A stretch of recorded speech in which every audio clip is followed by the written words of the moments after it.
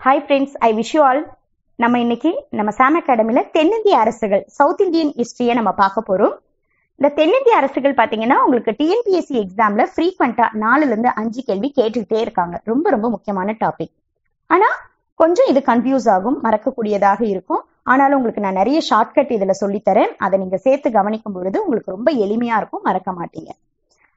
மேலும் நம்ம ஆல்ரெடி முகலாயர்கள், டெல்லி சுல்தான், விஜயநகர பாமினி பேரரசுகள், மாடர்ன் இந்தியா, நவீன கால இந்தியா எல்லாமே உங்களுக்கு நான் அப்லோட் பண்ணியிருக்கேன். நீங்க சாம் அகாடமியோட பிளேலிஸ்டுக்கு போனீங்கன்னா சயின்ஸ், ஹிஸ்டரி, மேக்ஸ் என தனித்தனி ஃபோல்டர்ஸ் போட்டிருக்கேன். நீங்க அதை ஃப்ரீக்வெண்டா பார்த்து பயன்பெறுங்க. அன்பானவர்களே, நீங்க இது வரைக்கும் இன்னும் நம்ம சாம் அகாடமி சேனலை சப்ஸ்கிரைப் பண்ணாம இருந்திருந்தால் தயவு செய்து சப்ஸ்கிரைப் பண்ணுங்க, லைக் பண்ணுங்க, உங்க ஃப்ரெண்ட்ஸ்க்கும் ஷேர் பண்ணுங்க. Thank you friends.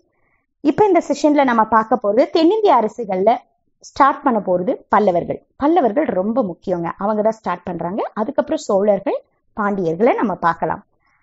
பல்லவர்கள் எங்க இருந்து வந்தவங்க, அவங்களுடைய தோற்றம், ஆரிஜின் என்ன அப்படின்னு பாத்தீங்கன்னா, சில அறிஞர்கள் என்ன சொல்றாங்க அப்படின்னா பாரசீகத்தை சேர்ந்தவர்கள் அப்படின்னு சொல்றாங்க. இவங்க பாரசீகத்துல இருந்து வந்திருப்பாங்க அப்படின்னு கருதுறாங்க. சிலர் சொல்றாங்க சாத்தாவாகனர்கள், இந்த தக்கான அரசுகள் ஆட்சி செய்தவர்கள்ல சாத்தாவாகன என்பவர்கள் ஒரு குரூப். ஸோ அவங்க கீழே ஆட்சி செஞ்ச ஒர்க்கர்ஸ், அலுவலர்கள் இருப்பாங்க அப்படின்னு சொல்லிட்டு கருதுறாங்க. சிலர் சொல்றாங்க இவங்க தொண்டை மண்டலத்தை தாயகமாக கொண்டவர்கள் அப்படின்னு சொல்றாங்க. தொண்டை மண்டலம் அப்படிங்கிறது எது அப்படின்னு பாத்தீங்கன்னா, இந்த காஞ்சி, மாமல்லபுரம் இருக்கிற அந்த ஏரியா. இந்த மேப்ல பாத்தீங்கன்னா உங்களுக்கு தெரியும், இந்த பல்லவர்கள் ஆட்சி செஞ்ச ஏரியா இந்த ஆந்திர பிரதேஷ்ல இருந்து நம்ம தமிழ்நாட்டோட காவேரி வரைக்கும் அந்த கம்ப்ளீட் ரீஜியன் ஃபுல்லா அந்த பல்லவர்கள் கண்ட்ரோல்ல இருந்துச்சு. அதுக்கு மேல மேற்கு பக்கம் பாத்தீங்கன்னா வாதாபி அப்படின்னு சொல்லிட்டு வாதாபி வரைக்கும் கொஞ்சம் எக்ஸ்டெண்ட் ஆயிருந்துச்சு. ஸோ அந்த ஆந்திரால இருந்து காவேரி வரைக்கும் அந்த இடையில இருக்கிற அந்த பகுதிகள்லாம் பல்லவர்கள் கண்ட்ரோல்ல இருந்துச்சு. ஆனா நம்ம தமிழ்நாட்டுல தொண்டை மண்டலம், அதுதான் காஞ்சி இருக்கிற ஏரியா, அந்த பகுதியை தான் அவங்க தாயகமா கொண்டவர்கள் அப்படின்னு சில அறிஞர்கள் கருதுறாங்க. சரி, ஓகே. இந்த பல்லவர்களை நம்ம எத்தனை பிரிவா பிரிக்கலாம் அப்படின்னா, முற்கால பல்லவர்கள், பிற்கால பல்லவர்கள் அப்படின்னு சொல்லி 2 பிரிவா நம்ம பார்க்கலாம். ஆனா நமக்கு என்ன தேவை, நமக்கு ரொம்ப கிளியர் டீடைல் நமக்கு கொடுக்கப்பட்டது என்னன்னா பிற்கால பல்லவர்கள் தான். இப்ப இந்த பிற்கால பல்லவர்கள்ல முதல்ல வந்தது யாரு, இந்த பிற்கால பல்லவ டைனஸ்டிய ஸ்தாபிச்சது யாரு அப்படின்னு பாத்தீங்கன்னா சிம்ம விஷ்ணு. ரொம்ப முக்கியங்க. சிம்ம விஷ்ணு எப்படி ஞாபகத்துல வச்சுக்கலாம்னா, சிம்மாசனம் போட்டு உட்கார்ந்தவர் யாருன்னா சிம்ம விஷ்ணு தாங்க. ஃபர்ஸ்ட் சிம்மாசனம் போட்டு உட்கார்ந்தவர் சிம்ம விஷ்ணு. சரி, அவர் எப்படி வந்தாரு அப்படின்னா, அந்த சமயத்துல வட தமிழ்நாட்டை ஆட்சி செஞ்சுட்டு இருந்தது யார் அப்படின்னா களப்பிரர்கள் அப்படின்னு சொல்லுவோம். இருண்ட காலம்னு நீங்க ஹிஸ்டரியில படிக்கலாம். களப்பிரர்களின் காலம், இருண்ட காலம் பத்தி நமக்கு ஒரு டீட்டெயிலும் தெரியாது. சோ அந்த களப்பிரர்களை தோற்கடிச்சு அந்த இடத்தை அவர் கைப்பற்றுவார். யாருன்னா சிம்ம விஷ்ணு. சோ முதல்ல இந்த பிற்கால பல்லவ ஆட்சியை தொடங்கி வச்சவர் யார் அப்படின்னா சிம்ம விஷ்ணு அப்படிங்கிறது. அவர் எதை தன்னுடைய தலைநகரம், கேபிட்டலா அவர் ஸ்தாபிச்சாரு அப்படின்னு பாத்தீங்கன்னா காஞ்சிபுரம். சோ இதுதான் அவங்களுடைய தொடக்கம். சரி, இந்த சிம்ம விஷ்ணுவை பத்தி ஸ்பெஷல் என்ன அப்படின்னு பாத்தீங்கன்னா, அவர் மேற்குல ஆந்திராவையும் கீழே நமக்கு தமிழ்நாட்டுல பாத்தீங்கன்னா காவேரி வரைக்கும் ஒரு பேரரசை நிறுவனார். சோ ஆந்திரால இருந்து காவேரி வரைக்கும் ஒரு பெரிய பேரரசை நிறுவனது அப்படின்னா இந்த சிம்ம விஷ்ணு தான். அதனால இவருக்கு ஒரு சிறப்பு பெயர் உண்டுங்க, அவனி சிம்மன். அவனி சிம்மன் ரொம்ப முக்கியங்க.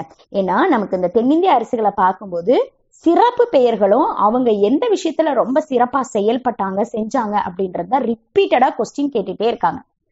சோ சிம்ம விஷ்ணுக்கு இன்னொரு பேரு அவனி சிம்மன். சிம்ம விஷ்ணுக்கு இன்னொரு பேரு அவனி சிம்மன்.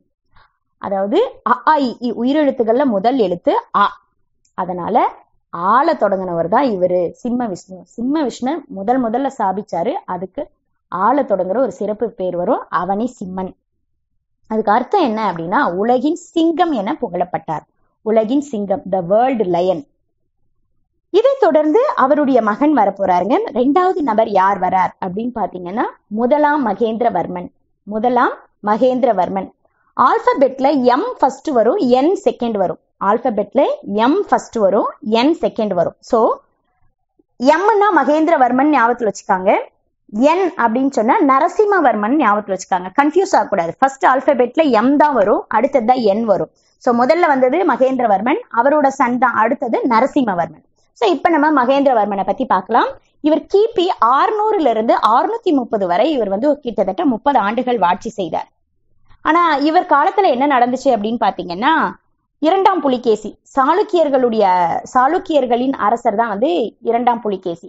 அப்ப வந்து மேலை சாளுக்கியர்கள், கீழை சாளுக்கியர்கள்னு 2 பார்ட் இருக்கும். அது எங்கன்னா, மேலை சாளுக்கியர்கள் வந்து மகாராஷ்டிராலையும், கீழை சாளுக்கியர்கள்னு சொல்லிட்டு உங்களுக்கு ஒடிசா, அந்த ஆந்திர பிரதேஷ் வரைக்கும் எக்ஸ்டெண்ட் ஆயிருக்கும். அந்த ரீஜியன் தான் சாளுக்கியர்கள் டைனஸ்டி. சோ சாளுக்கியர்களின் அரசரான இரண்டாம் புலிகேசி படையெடுத்து வருவார். முதலாம் மகேந்திரவர்மன் தோற்கடிக்கப்பட்டுட்டாரு, இரண்டாம் புலிகேசி ஜெயிச்சிட்டாருங்க. சோ இது வந்து ஒரு போர் நடந்திருக்கும். எப்ப தோற்கடிக்கப்பட்டார் அப்படின்னா, இரண்டாம் புலிகேசி, சாளுக்கியர்களின் அரசர் இரண்டாம் புலிகேசி படையெடுத்து வரும்போது முதலாம் மகேந்திரவர்மன் தோற்கடிக்கப்பட்டாருங்க. அடுத்தது இவர் முதலாம் மகேந்திரவர்மன் வந்து ஒரு சமண மதத்தை சார்ந்தவர், ஜெயினிசம். சமண மதம்னா ஜெயினிசம் அந்த சார்ந்தவரா இருந்தாரு. ஆனா அவர் காலத்துல வந்து அப்பர் இருந்தாருங்க. அப்பர், சுந்தரர், வாகீசர் இதெல்லாம் கேள்விப்பட்டிருப்பீங்க தமிழ்ல. சோ அவர் வந்து அவருடைய சிறப்பு என்ன அப்படின்னு பாத்தீங்கன்னா, அவரை கடல்ல தூக்கி போடும்போது மிதந்து வந்தாரு. அவரு மிதந்து வந்தாரு, கல் கட்டி தூக்கி போடுவாங்க, பட் அவர் வந்து கடல்ல மிதந்து வந்து உயிர் பிழைப்பார். அந்த அளவுக்கு கடவுள் வந்து கருணை காட்டியிருப்பாரு. ஏன் அப்படின்னா, ஒரு சைவ மதத்துல இருந்தாரு. அப்பர் வந்து சைவ மதத்துல இருந்தார். இதை கேள்விப்பட்டு அந்த அப்பருடைய சஜஷனால மகேந்திரவர்மன் வந்து சைவ மதத்துக்கு மாறிடுவார். ஏன்னா அப்பரை வந்து கல்லு கட்டி கடல்ல போடும் போதும் அவர் கல்லை பிடிச்சி மேல வந்துருவாரு அப்படிங்கிறது ஒரு பெரிய அதிசயம். இதை கண்ட அந்த முதலாம் மகேந்திரவர்மன் தன்னுடைய மதமான இந்த ஜெயின் சமண மதத்துல இருந்து சைவ மதத்துக்கு மாற்றப்படுறார். சோ நல்ல விஷயம் நடந்திருக்கு. ஓகே, அடுத்தது என்ன பண்றாரு அப்படின்னு பாத்தீங்கன்னா, அவர்கிட்ட நிறைய குட் குவாலிட்டிஸுங்க, நிறைய சிறப்பு அம்சங்கள் அவர்கிட்ட இருக்கு. அவர் ஒரு நல்ல ஒரு ஓவிய கலையில சிறந்து விளங்குறாரு, கட்டிடம் கட்டுறதுல சிறந்து விளங்குறாரு, இசையில சிறந்து விளங்குறாரு. ரொம்ப ஒரு சிறந்த குணம் கொண்ட ஒரு மனிதர். சோ இப்ப அவருக்கு சிறப்பு பெயர்கள் என்ன அப்படின்னு நம்ம பார்க்கலாங்க. அவரோட சிறப்பு பெயர்கள் அப்படின்னு பாத்தீங்கன்னா, ஃபர்ஸ்ட் வந்து குணபரன், சத்தியசந்தன், விசித்திர சித்தன், சேத்தகாரி, சித்திரகார புலி, சங்கீரணசாதி, மத்த விலாசன். சரி, இது எப்படி ஞாபகத்துல வச்சுக்கலாம்? கண்டினியூஸா இந்த பேரை நம்ம எப்படி ஞாபகத்துல வச்சுக்கலாம்னு உங்களுக்கு ஒரு ஷார்ட்கட் சொல்லித்தரேன், லிசன் பண்ணுங்க. குணபரன், இந்த மகேந்திரவர்மன் வந்து நல்ல குணம் கொண்டவர். என்ன குணம் அப்படின்னா, அவர் ஒரு சத்தியமான, அதாவது சத்தியம்னா உண்மைங்க, சத்தியசந்தனா இருக்கிறார். ஒரு நல்ல குணம் கொண்டவர். என்ன குணம்னா சத்தியசந்தனா இருக்கிறார். அடுத்தது அவர்கிட்ட இன்னொரு புத்தி என்னன்னா விசித்திர சித்தன், விசித்திரமா செயல்படுவாருங்க, எல்லாத்தையும் விசித்திரமா சிந்திப்பாரு. என்ன அப்படின்னு பாத்தீங்கன்னா, சேத்துல போய் சித்திரம் வரைவாங்க. நம்ம எல்லாம் செவர்ல சித்திரம் வரையலாம், பேப்பர்ல சித்திரம் வரையலாம், இவர் வந்து சேத்துல போயிட்டு சித்திரம் வரைவாருன்னு ஞாபகத்துல வச்சுக்காங்க. ஏன் அவரை விசித்திர சித்தன் சொல்றோம்னா, சேத்துல சித்திரம் வரைவாரு, அதனால விசித்திர சித்தன் சொல்றோம். அடுத்தது சங்கீர்ண ஜாதி, நல்லா சங்கீதம் எல்லாம் வந்து வாசிப்பாரு. எதை வந்து மத்தளத்தை வச்சு வாசிச்சாரு. சங்கீதம் எதை வச்சு வாசிச்சார் அப்படின்னா, மத்தளத்தை வச்சு வாசிச்சார். மத்தளம் உங்களுக்கு நல்லா தெரியும், மத்தளத்தை வச்சு சங்கீதம் வாசிச்சார். சோ இது ஒரு ஷார்ட்கட் உங்க ஞாபகப்படுத்துறதுக்காக நான் உங்களுக்கு சொல்றேன். நல்ல குணம் கொண்டவர். என்ன குணம் அப்படின்னா, ஒரு சத்தியமான சந்தனா இருந்தாரு. விசித்திரமா திங்க் பண்ணுவாரு. எப்படின்னா, சேத்துல போய் சித்திரம் வரைகிறாரு. அப்புறம் அவர்கிட்ட சங்கீதம் வாசிக்கிற திறன் இருந்துச்சு, மத்தளத்தை வச்சு சங்கீதம். சோ இப்போ உங்களுக்கு இந்த நேம்ஸை பார்த்தாலே முதலாம் மகேந்திரவர்மன், ஃபர்ஸ்ட் மகேந்திரவர்மனுக்கு தான் நிறைய சிறப்பு பெயர்கள். எம்னா மெகான்னு ஞாபகத்துல வச்சுக்காங்க. அவருக்கு தான் நிறைய சிறப்பு பெயர்கள், மெகா அவருக்கு. சோ இதெல்லாம் அவரோட ஸ்பெஷல் நேம். இது எதை கொடுத்து வேணாலும் உங்களை கேட்பாங்க. சரி, அவர் அப்படி என்னதான் பண்ணாரு அப்படின்னு பாத்தீங்கன்னா, நிறைய குடைவரை கோயில்கள் வந்து கட்டி இருப்பாருங்க. குடைவரை கோயில்கள், அதாவது அந்த பாறை இருக்கும், அந்த பாறை அப்படியே குடைஞ்சி அப்படியே ஒரு கோயிலா கட்டுறது. அவரு எந்த செங்கல், சாந்து, சுண்ணாம்பு எதுவுமே பயன்படுத்தி இருக்க மாட்டாருங்க. மணல் எதுவுமே பயன்படுத்தி இருக்க மாட்டாரு. செங்கல், சாந்து, சுண்ணாம்பு, கோயில் கட்டுறதுக்கு தேவையான இந்த விஷயம் எதுவுமே அவர் பயன்படுத்தாம அப்படியே வந்து அந்த பாறைகளை அந்த குடைஞ்சு அப்படியே கோயில் கட்டினதுனால குடைவரை கோயில்கள் கட்டுறதுல சிறந்த விளங்கினார்னு சொல்றாரு. இந்த மாதிரி எப்படி கட்டினாரு அப்படிங்கிறத பத்தி அவர் எதுல எழுதியிருப்பாருன்னா, மண்டகப்பட்டு கல்வெட்டுல சொல்லப்பட்டிருக்கும். மண்டகப்பட்டு கல்வெட்டு ரொம்ப இம்பார்ட்டன்ட். அது யாரை பத்தி சொல்லுதுன்னா, மகேந்திரவர்மனை பத்தி தான் சொல்லுது. அதுலதான் குடைவரை கோயில்கள்ல எப்படி அவர் கட்டினாருன்னு விளக்கப்பட்டிருக்குது.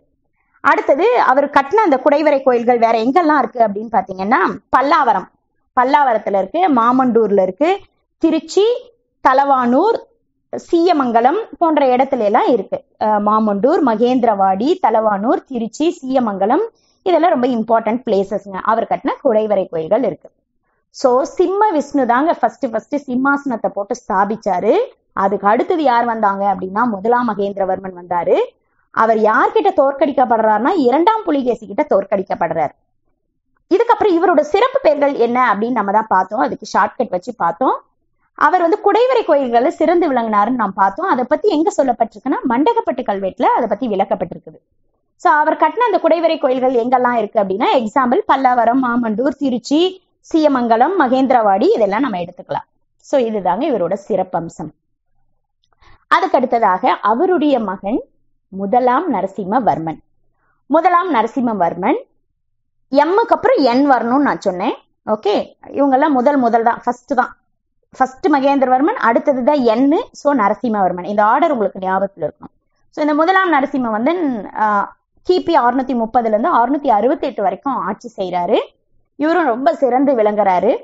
இவருக்கு சிறப்பு பெயர் அப்படின்னு பாத்தீங்கன்னா மாமல்லன்னு சொல்றாங்க. மாமல்லன் அப்படின்னா மற்போரில் சிறந்தவன் அப்படிங்கிறது அர்த்தம். மற்போர் புரிதல், அது ஒரு டைப் ஆஃப் வார். சோ அந்த மாமல்லன்ற சிறப்பு பெயர் அவருக்கு எதுக்காக வருது அப்படின்னா மற்போரில் அவர் சிறந்து விளங்கினாரு, அதுக்காக மாமல்லன் என்று அழைக்கப்பட்டார். அதுக்கு அடுத்ததான சிறப்பு பெயர் அவருக்கு என்ன அப்படின்னா வாதாபி கொண்டான். உங்களுக்கு நான் காமிச்சிருக்கேன் பாருங்க, அந்த மேப்லயே மகாராஷ்டிரா, கர்நாடகா அந்த ரீஜியன் கிட்ட நீங்க பாத்தீங்கன்னா வாதாபி இருக்கும். ஐஹோல், வாதாபி அதெல்லாம் அங்க இருக்கும். சோ இந்த வாதாபி மேற்குல படையெடுத்து போய் வாதாபின்ற ஒரு பகுதியை அவரு கைப்பற்றினாரு. அதனால கேப்சர் பண்ணதுக்கு இவருக்கு வாதாபி கொண்டான்னு ஒரு சிறப்பு பெயர் கொடுத்தாங்க. அது மட்டும் இல்லாம இவருடைய நண்பர் பேர் என்ன அப்படின்னா மானவர்மன். இவருக்கு ஒரு நல்ல நண்பர் இருந்தாரு, ரொம்ப மானம் கொண்ட ஒரு நண்பன். சோ மானவர்மன் ஞாபகத்துல வச்சுக்காங்க. மானம் உள்ள ஒரு நண்பர், நல்ல மனுஷன். சோ மானவர்மன் இவரோட நண்பர். அவருக்காக, இவருடைய ஃப்ரெண்டுக்காக என்ன பண்றாருன்னா 2 முறை இலங்கை மீது போரிட்டு அந்த பகுதியை வெற்றி கொள்றாரு. இலங்கையை வெற்றி கொண்டு தன்னுடைய நண்பனுக்கே கொடுக்கிறார். சோ அந்த அளவுக்கு நரசிம்மவர்மன் ரொம்ப நல்ல மனசு கொண்டவர். தன்னுடைய நண்பன் மானவர்மனுக்காக இலங்கைக்கு படையெடுத்து போறாருங்க. போயிட்டு அங்க இருக்கிற அந்த பகுதியை வெற்றி கொண்டு கைப்பற்றி தன்னுடைய நண்பருக்கு கொடுக்கிறார். சோ ஏன்னா நான் ஆல்ரெடி சொல்லிட்டேன், இவர் மாமல்லன், மற்போர் ரொம்ப சிறந்து செய்யறவரு. இவர் நல்ல போர்ல சிறந்து விளங்கினால இவருடைய அந்த திறமையை பயன்படுத்தி தன் நண்பனுக்காக இவர் உதவி செய்யறார். இவருடைய காலத்தில் சீன பயணி, நமக்கு இந்த பயணிகளை பத்தி எல்லாம் நம்ம படிச்சிருக்கோம். சோ இதுல சீன பயணியில ரொம்ப முக்கியமானவர் யுவான் ஷுவாங் அப்படின்னு சொல்லுவோம். Yuan Shuang. அந்த யுவான் ஷுவாங் இவருடைய காலத்துலதான் காஞ்சிக்கு வராரு. காஞ்சிபுரத்துக்கு யுவான் ஷுவாங் நரசிம்மன் காலத்துலதான் வராரு. சரிங்களா? சோ சீன பயணி யுவான் ஷுவாங் எங்கு எப்பொழுது யார் காலத்தில் வந்தார்னு கேட்டா இதுதாங்க ஆன்சர். காஞ்சிபுரத்துக்கு முதலாம் நரசிம்மவர்மன் காலத்தில் அவர் வந்தார் அப்படின்னு சொல்லிட்டு. சரி, இவரோட குவாலிட்டி என்ன, பெஸ்ட் குவாலிட்டி என்ன அடுத்ததுன்னு பாத்தீங்கன்னா கட்டிடக்கலை. அவங்க அப்பாவை பார்க்கும்போது குடைவரை கோயில்களை பார்த்தோம். இவர் பாத்தீங்கன்னா சிற்பங்கள் கோயிலுக்குள்ள சின்ன சின்ன சிற்பங்கள் எல்லாம் செதுக்கி வைப்பாங்க இல்லையா. குடைவரைன்றது ஒரு பெரிய பாறையை கொடைஞ்சு செஞ்சிருப்பாங்க. சிற்பம்ன்றது சின்னது. ஓகே, அவங்க பையன் என்ன பண்றாரு, சிற்பக்கலை சின்னதா ஏதாவது ஒரு பாறை, ஒரு கல்லு எடுத்து சிற்பங்கள்லாம் செதுக்கி வைக்கிறதுக்கு சப்போர்ட் பண்ணியிருக்காரு. சிற்பக்கலைக்கு இவர் ரொம்ப ஆதரவு கொடுத்து இம்பார்ட்டன்ஸ் கொடுத்திருக்கிறாரு. சோ அந்தக்கு எடுத்துக்காட்டு என்ன அப்படின்னு பாத்தீங்கன்னா மாமல்லபுரத்தில் உள்ள ஒற்றைக்கல் ரதம். மாமல்லபுரத்துக்கு போய் பாத்தீங்கன்னா இப்ப கூட உங்களுக்கு ஒற்றைக்கல் ரதத்தை பார்க்கலாம், சிங்கிள் ஸ்டோன். சோ அந்த ஒற்றைக்கல் ரதத்தை சிற்பக்கலைக்கு எடுத்துக்காட்டா சொல்றாங்க. இது மாமல்லபுரத்துல இருக்குங்க. சோ அவங்க அப்பா குடைவரை கோயில், இவர் பாத்தீங்கன்னா சிற்பக்கலையில சிறந்து விளங்குவார். மாமல்லபுரத்துல ஒற்றைக்கல், அந்த சிற்பம்ன்றது சின்னதா இருக்கும்னு ஞாபகத்துல வச்சுக்காங்க. ஒற்றைக்கல் ரதத்தை இவர் ஆதரிச்சு பண்ணியிருப்பார். நெக்ஸ்ட் இவரோட சன்னை பார்க்க போறோம். அவங்க சன் அப்படியெல்லாம் பார்க்கும்போது முக்கியமானவங்க இரண்டாம் மகேந்திரவர்மன், முதலாம் பரவேஸ்வரவர்மன் அவங்கெல்லாம். பட் அவங்கெல்லாம் அவ்வளவு சிறப்பா விளங்கல, அதனால நம்ம அவங்கள பத்தி படிக்க போறதில்ல. அடுத்த முக்கியமான ஒரு இம்பார்ட்டன்ட் பர்சனை பத்தி படிக்க போறோம். அவர் தான் முதலாம் நரசிம்மவர்மன். சோ அந்த முதலாம் நரசிம்மவர்மன் பத்தி நம்ம பார்த்தது ரொம்ப முக்கியமானது. அவர் மாமல்லன் என்று அழைக்கப்பட்டார், வாதாபி கொண்டான் என்று அழைக்கப்பட்டார். இது அவருடைய சிறப்பு பெயர். அவர் காலத்துல தான் யுவான் ஷுவாங் காஞ்சிபுரத்துக்கு வந்திருப்பாரு. தன்னுடைய நண்பருக்காக இலங்கை மீது படையெடுத்து அதை கைப்பற்றி கொடுத்தவரும் இந்த முதலாம் நரசிம்மவர்மன் தான். அது மட்டும் இல்லாம இவர் வந்து சிற்பக்கலைகள்ல சிறந்து விளங்கினார் அப்படின்னு நம்ம பார்த்துட்டோம். அடுத்த முக்கியமான ஆட்சியாளர் அப்படின்னு பார்க்கும் பொழுது இரண்டாம் நரசிம்மவர்மன். இரண்டாம் நரசிம்மவர்மன் அவருடைய சிறப்பு பெயர் ராஜசிம்மன். இரண்டாம் நரசிம்மவர்மனுக்கு சிறப்பு பெயர் ராஜசிம்மன். அவர் 691 இருந்து 728 வரைக்கும் ஆட்சி புரிஞ்சாருங்க. 691 இருந்து 728. அவர் காலத்துல வந்து பல்லவ நாடு எப்படி இருந்துச்சுன்னா ரொம்ப அமைதி கொண்டதாகவும் வளம் நிறைந்ததாகவும் இருந்துச்சு அப்படின்னு சொல்லப்படுது. இவர் எதுல சிறந்து விளங்கினார் அப்படின்னா, அப்படி கோயில் கட்டுறதுங்க, பயங்கரமா கோயில் கட்டுவார். காஞ்சிபுரத்தில் காஞ்சி கைலாசநாதர் கோயிலை இவர் தான் கட்டியிருக்கிறாரு. மாமல்லபுரத்தில் கடற்கரை கோயில், மாமல்லபுரம் கடற்கரை கோயில். அடுத்தது பனைமலையில் தாளகிரீஸ்வரர் கோயில். இந்த 3 கோயில் இம்பார்ட்டன்ட் ஞாபகத்தில் வச்சுக்காங்க. காஞ்சி கைலாசநாதர் கோயில், மாமல்லபுரத்துல வந்து கடற்கரை கோயில், 3வது பனைமலையில வந்து தாளகிரீஸ்வரர் கோயில். இந்த 3 கோயிலை கட்டியிருப்பார். சோ ராஜசிம்மன் இல்லையா, ஒரு பெரிய ராஜசிம்மன். இவருடைய சிறப்பு பெயர் வந்து ராஜசிம்மன். ராஜசிம்மன்னா பெரிய அளவு பண்ணணும் இல்லைங்களா. சோ அவங்க தாத்தாங்க எல்லாம் என்ன பண்ணாங்க, ஜஸ்ட் வந்து ஒரு குடைவரை கோயில் பண்ணாங்க. அடுத்தது வந்து சிற்பங்கள் பண்ணாங்க. அவங்கள விட இன்னும் கொஞ்சம் பெஸ்டா பண்ணணும் இல்லையா ராஜசிம்மன்னா அப்படின்னு சொல்லிட்டு இவர் என்ன பண்றாரு, பெரிய அளவுல கோயில்கள்லாம் கட்ட ஆரம்பிச்சிட்டாரு.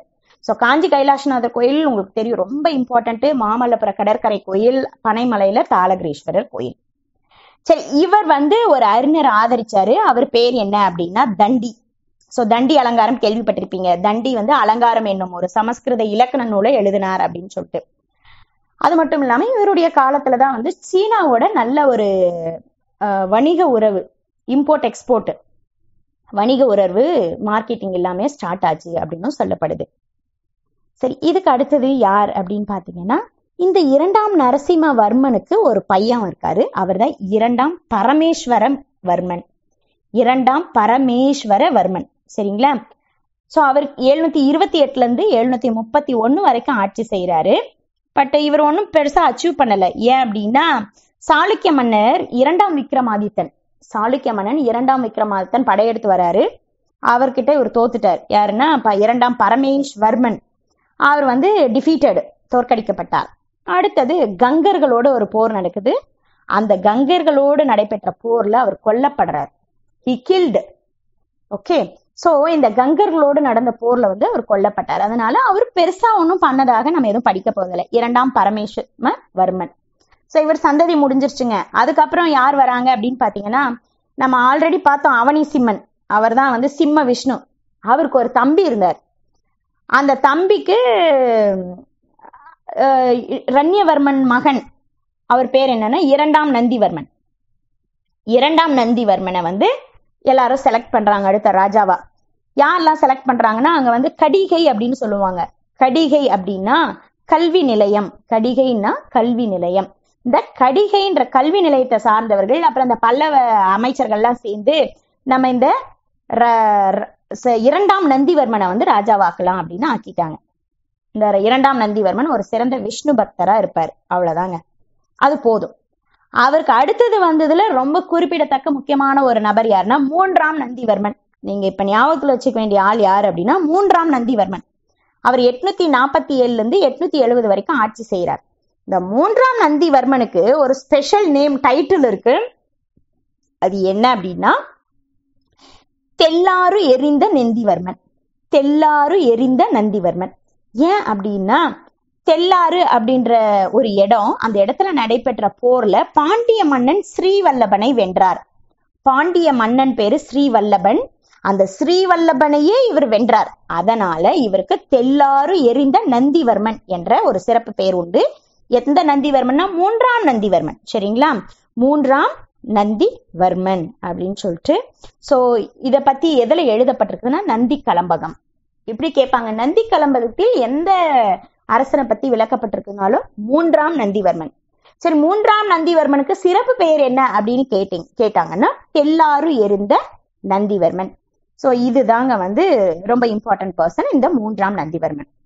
சரி, லாஸ்டா பாத்தீங்கன்னா அப்படியே வந்த ஆட்சியாளர்கள்லாம் கொஞ்சம் வீக்கா இருக்காங்க. அப்புறம் பல்லவ பேரரசு வீழ்ச்சி அடைய ஆரம்பிக்குது. வீழ்ச்சினா டிக்ளைன், இட் சப்டியூடு, டிக்ளைன்டு அப்படின்னு சொல்லுவோம். ஸோ வீழ்ச்சி அடைய ஆரம்பிக்குது. யார் வந்து கடைசி அரசர் அப்படின்னு கேட்பாங்க? அபராஜிதன்.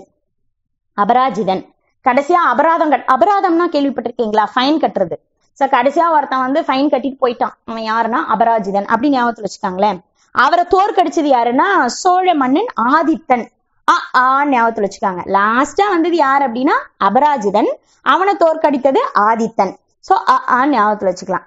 சோ இதுதான் வந்து இந்த பல்லவ பேரரசின் வீழ்ச்சிங்க. இதோட முடிஞ்சிருது. சோ நம்ம ஒரு சின்ன ரீகேப் பார்த்துக்கலாம். ரொம்ப முக்கியமான அரசர்கள் யாரு இந்த பல்லவர்கள் அப்படின்னு பாத்தீங்கன்னா நம்ம பிற்கால பல்லவர்கள் தான் பாக்குறோம்.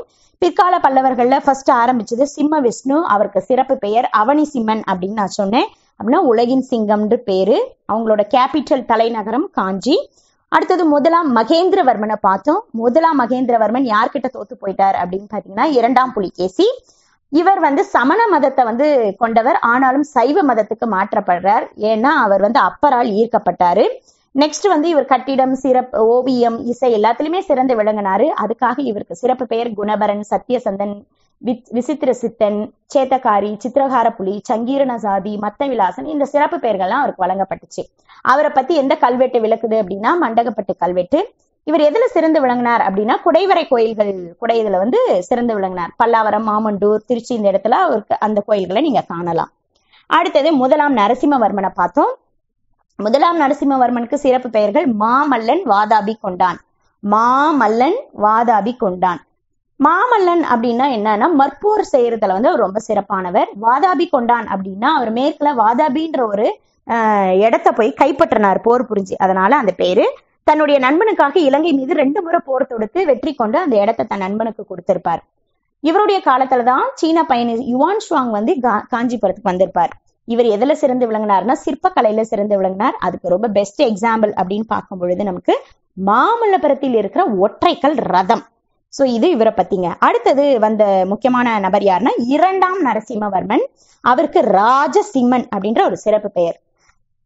ராஜசிம்மன்னா இரண்டாம் நரசிம்மவர்மன். சோ இவர் என்ன எல்லாம் கட்டினார்னா வெரி இம்பார்ட்டன்ஸ் டெம்பிள் தாங்க. காஞ்சி கைலாசநாதர் கோயில், மாமல்லபுரத்துல வந்து கடற்கரை கோயில், பனைமலையில் தாளகரீஸ்வரர் கோயில், இந்த கோயில் எல்லாம் இவர் கட்டியிருக்காருங்க. நெக்ஸ்ட் இவர் யார ஆதரிச்சார் அப்படின்னா தண்டின்ற புலவரை ஆதரிச்சாரு. தண்டி தான் அலங்காரம். தண்டி அலங்காரம் என்ற ஒரு இலக்கண நூலை வந்து சமஸ்கிருத மொழியில எழுதியிருப்பாரு. இவருடைய காலத்துல சீனாவோட நல்ல ஒரு இம்போர்ட் எக்ஸ்போர்ட் உறவு முறைகள், வணிக உறவு ஏற்பட்டதாக சொல்லப்படுது. அடுத்தது இவரோட ஜெனரேஷன்ல வந்தவர் இரண்டாம் பரமேஸ்வரன். அவர் வந்து கங்கர்களோடு நடைபெற்ற போர்ல கொல்லப்பட்டாரு. அடுத்தது இரண்டாம் நந்திவர்மன் வந்தாரு. இந்த இரண்டாம் நந்திவர்மனை வந்து கடிகைகளை சார்ந்த அந்த நல்லா படிச்சவங்க எல்லாரும் சேர்ந்து சூஸ் பண்ணாங்க. அவர் ஒரு விஷ்ணு பக்தனாக விளங்கினாரு. இப்படியே கண்டினியூ பண்ணும்போது மூன்றாம் நந்திவர்மன் வெரி வெரி இம்பார்ட்டன்ட். இந்த மூன்றாம் நந்திவர்மனுக்கு இன்னொரு சிறப்பு பெயர் என்னன்னா தெல்லாறு எரிந்த நந்திவர்மன் பேரு. தெல்லாறுன்ற இடத்துல பாண்டிய மன்னன் ஸ்ரீவல்லபனுக்கு இவருக்கு ஒரு போர் நடைபெறுது. அதுல மூன்றாம் நந்திவர்மன் வந்து வெற்றி பெற்றார். அதனால அவருக்கு சிறப்பு பெயர் வந்துச்சு. இத பத்தி நந்தி கலம்பகம் புத்தகத்துல எழுதப்பட்டிருக்குது. நந்தி கலம்பகம் செய்யுள். நெக்ஸ்ட் பல்லவர்கள் வந்து வீழ்ச்சி அடைகிறாங்க, டிக்ளைன் ஆனாங்க. ஏன் அப்படின்னு பார்க்கும் பொழுது கடைசி லாஸ்ட் கிங் வந்து அபராஜிதன். அபராஜிதனை இந்த மன்னன் ஆதித்தன், சோழ மன்னன் தான் வந்து ஆதித்தன். இந்த சோழ மன்னன் வந்து அவரை தோற்கடித்தாரு. அதுக்கப்புறம் பல்லவர்கள் ஆட்சி முடிவுக்கு வந்தது. சோ பல்லவர்களுடைய நிர்வாகம், அட்மினிஸ்ட்ரேஷன் எப்படி இருந்ததுன்னு பாக்கலாங்க. அவங்க வந்து இந்த கொஸ்டின்ஸ் கேட்க வாய்ப்பு இருக்கு. அட்மினிஸ்ட்ரேஷன் இன் பல்லவாஸ் டைனஸ்டி. இப்ப பல்லவர்கள் நிர்வாகம்னு பார்க்கும்போது எப்படி பிரிச்சிருந்தாங்கன்னா 4 ஸ்டேஜுங்க. ஃபர்ஸ்ட் ஸ்டேஜ் வந்து ராஷ்டிரம்னு சொல்லுவாங்க. ராஷ்டிரம் அப்படின்னா மண்டலம். ராஷ்டிரம் அதுக்கு மீனிங் என்னன்னு கேட்பாங்க. மண்டலம். இந்த மண்டலத்தை விஷயங்களா பிரிச்சிருந்தாங்க. இந்த விஷயங்கள் நாடுகளா இருந்துச்சு, நாடுகள் ஊர்களா இருக்கு. So 4 stage. ராஷ்டிரம் அல்லது மண்டலம். இந்த மண்டலம் வந்து விஷயமாவும், விஷயம் வந்து நாடு, நாடு வந்து ஊர்களா பிரிக்கப்பட்டிருக்கு. அண்ட் வந்து இந்த நிர்வாகத்துக்கு அடிப்படை அழகு பேசிக் யூனிட்னு பார்த்தா கிராமம், வில்லேஜ், கிராமம் இருக்கு. கிராமத்துக்கு அந்த ஊர் அவையெல்லாம் இருக்கும், அதுல கூடி டிஸ்கஸ் பண்ணுவாங்க. அப்பவே வந்து கோர்ட் சிஸ்டம் இருந்திருக்கு, நீதித்துறை, உரிமையியல், குற்றவியல், சிவில் அண்டு கிரிமினல் 2 லெவலும் இருந்திருக்குது. 2 நீதிமன்றங்கள் நிறுவியிருக்காங்க. நிறைய வாரியங்கள், 20 வாரியங்கள் இருந்திருக்கு எல்லாத்தையும் கவனிக்கிறதுக்காக அப்படின்னு சொல்லப்பட்டிருக்குது. சோ இது அவர்களுடைய நிர்வாகம். பல்லவர்களுடைய கொடைகள் என்ன அப்படின்னு கேட்பாங்க. ரொம்ப ரொம்ப இம்பார்ட்டன்ட். அவங்க என்னென்ன ப்ரொவைட் பண்ணியிருக்காங்க அப்படின்னு பாத்தீங்கன்னா அவர்கள் எழுதின புத்தகங்கள் வந்து ரொம்ப முக்கியம். இந்த முதலாம் மகேந்திரவர்மன் நான் சொன்னேன் இல்லையா, அவர் எல்லாத்துலயுமே விசித்திரமா இருப்பாரு. ரொம்ப ஸ்பெஷல் பேருனாலும் இந்த முதலாம் மகேந்திரவர்மன் தான்.